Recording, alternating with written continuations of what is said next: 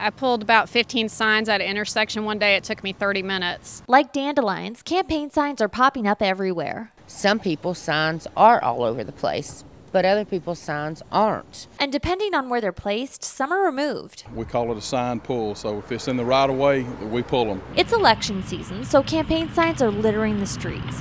During a sign sweep a few weeks ago, a little over 2,000 signs were tossed. Especially in election year, do you find there are more signs out? Most definitely, always during election years, there's always an increase of it. There are guidelines, and Franklin says if they're unsure, they won't toss a sign. Right-of-way varies from road to road.